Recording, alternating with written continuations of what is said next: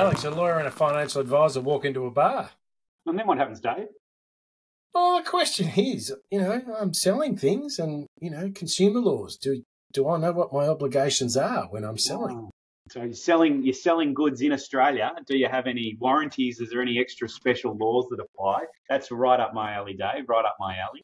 We love a good lawyer up his alley. Yeah, that's right. I can certainly answer that question for you. And I think it's something that's come up a bit in litigation at the moment. There's a case before the courts where JB Hi-Fi have been sued for selling what they call junk warranties. They're selling a warranty for a product. They say, okay, we'll fix it if it breaks in 3 years. But probably the consumer law gives you a guarantee that they have to fix it if it breaks in 3 years anyway. So they're selling you something you've already got. So I always thought they were pretty dodgy. I was always a bit surprised when it was amazed clearly how much they push that when you're in the stores. Yeah. And I was, even when you stand there sometimes and you watch how many people buy them, you go, wow, really? Yeah, I mean, it's not just JB, it's the good guys, it's the, I don't know if they all do it. Names, but they all sell you a warranty. Yeah, and I think a lot of that is on the back of people don't really understand what, I think if they buy a good, take it home and it breaks, then they're stuffed. And that's not the case. If you buy something and then take it home and it breaks, it doesn't work, then you're very likely got a claim against the supplier or the manufacturer. That's the other thing they do. They come, when you take it back to the store, they say, oh, no, the manufacturer's got, that's the manufacturer's problem, off you go. And you go, oh, okay, and off you go. But if you bought it from someone, you've got a claim against them. You can claim against the manufacturer as well, but you can claim against the person who sold it to you. So then what's the current rules if now there is that question mark over the... So was it basically purchasing an extended warranty is the issue that's been occurring? So if I'm a retailer selling any product, really, there is a implied warranty within the existing consumer laws. Right, yeah. So any transaction in Australia that happens between pretty much anyone is protected by consumer law, provided it's either under $100,000 or it's for what they call personal, household, domestic use type things. It's basically everything. If you're selling something that's over $100,000, say you're selling a truck chassis which is going to be repurposed and sold as a truck and it's worth $500,000. That's not a consumer transaction, so that's not covered, right? But it might be in some people's worlds. Right. It's being repurposed, being resupplied. That's outside. It's over $100,000. So there's various requirements. I won't go through them in too much detail, but most transactions in Australia are going to fall within the law. So most of them are protected. So that's the first thing. And then if they fall within that definition, then there's a whole bunch of warranties which just apply. It doesn't matter what the contract says, doesn't matter what the returns, you might have no returns or only store credit sign, or you might say that on your terms and conditions. None of that matters. These warranties apply, and they are that the goods have to be of an acceptable quality, that they have to be fit for the purpose for which they are intended, that they have to match their description. So if you have a description on the box or something, or you have a sample, it has to match, has to actually be like it says on the box. And then that you have to be able to repair, provide spare parts for it and that sort of stuff. So really, is that new products only or used products as well? So that's a good question. So they do interpret these things differently in different contexts. So if you're buying like a secondhand toaster for $20, that's going to have a different warranty effectively that applies than if you're buying, say, a dishwasher or a washing machine, which might be $2,000. You know what I mean? And you expect that to last, 5-10 years, whereas you might only expect the toaster to last a year or two. So that the law is kind of dependent on the context, but it applies to secondhand goods as well. The only thing I think it doesn't apply to private sellers. So I think if you're selling on Facebook, then you're not covered. But I think if you're buying something on Facebook that's sort of secondhand at someone's house, you're probably not expecting to be covered. Yeah, right. Because that'd be pretty hard to track that down, wouldn't it? Yeah, and that's the other side of it. It's all very well to have a great claim, but if someone just disappears into the night, then it's going to be pretty hard to chase them or whatever. I think business owners need to be aware of what, if they're selling goods or services, and what applies, what they have to provide to their customers and what they don't. And if they're going to sell an extended warranty or some other service, then what that offers beyond what's required anyway. Yeah, right. So okay. That's I just want to sort of remind people the discussion we're having today is looking at sort of consumer laws and do you know your obligations? Just an interesting kind of space. Yeah. So why is it really? I mean, from my understanding, these laws have been in place for, really quite a really long period of time. Right. Yeah. And how has it only just come about? Because it seems that you go to any store when you're purchasing, it's probably more so electronic gear, I would think, in a lot of areas, that they constantly offer you this extended warranty. And I always thought it was strange that you would take it up. I'm not really sure why it's taken so long to lead to a class action. I guess it is a bit of a grey area, so it does depend. A 3-year warranty for certain types of goods might be very helpful, whereas for other types, not so helpful. So it becomes this kind of difficult to gauge and difficult to bring a case.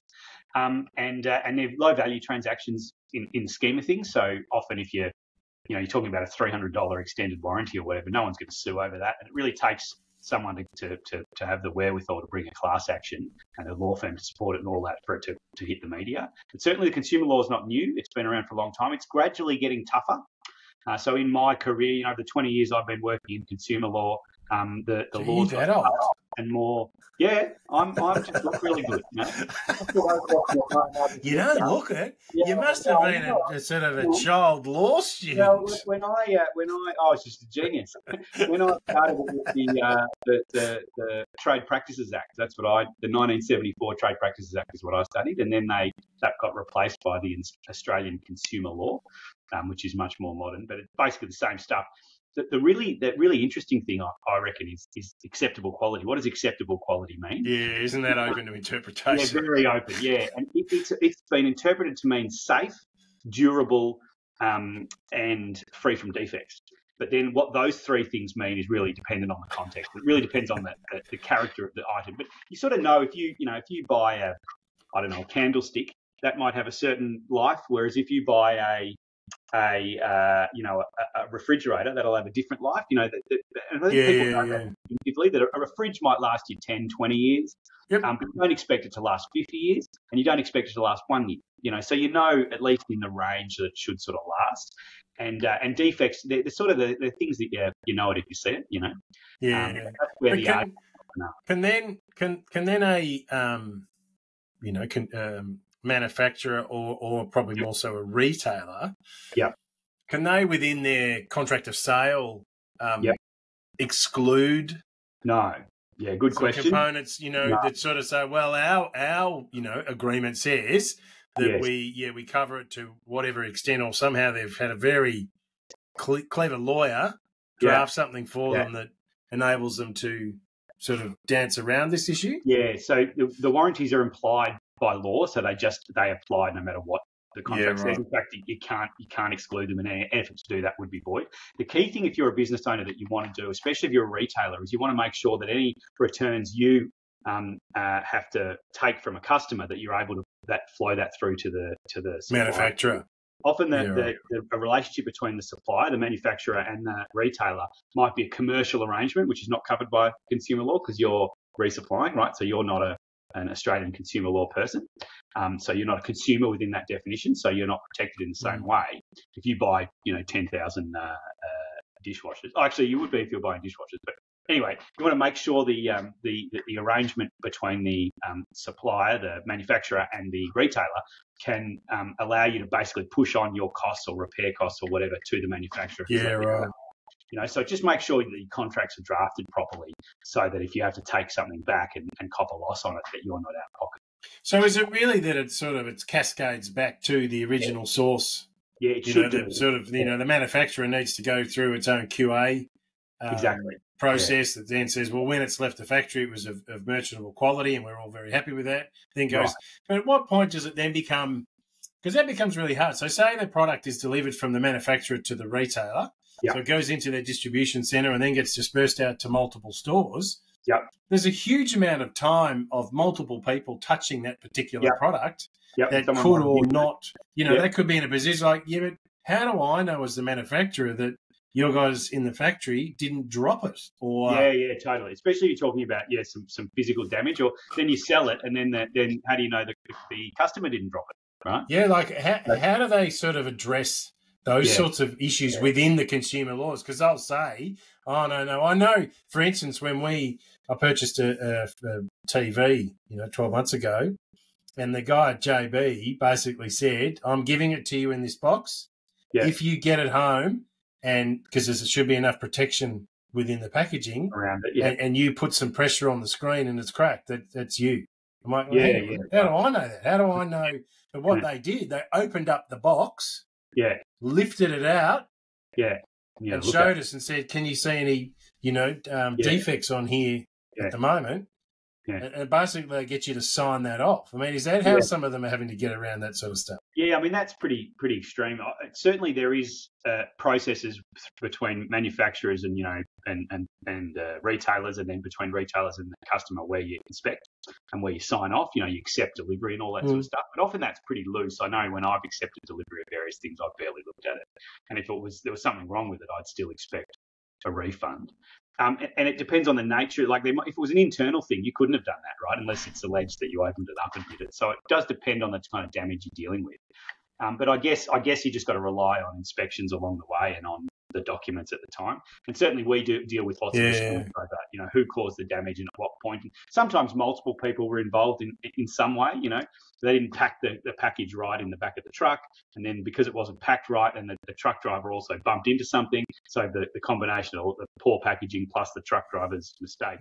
As we close out our conversation today, I would like to thank Alex from Taurus Legal Management. He can be contacted via LinkedIn at Alex Martin or via the website tauruslawyers.com.au. Thanks, Dave. And I'd like to thank David Murdoch, the wealth activist from Paxton Bridge. You can contact him at David Murdoch on LinkedIn or at www.paxtonbridge.com. Excellent. Thank you, Alex. Enjoy. Good talking, and we'll chat again soon. See you next time.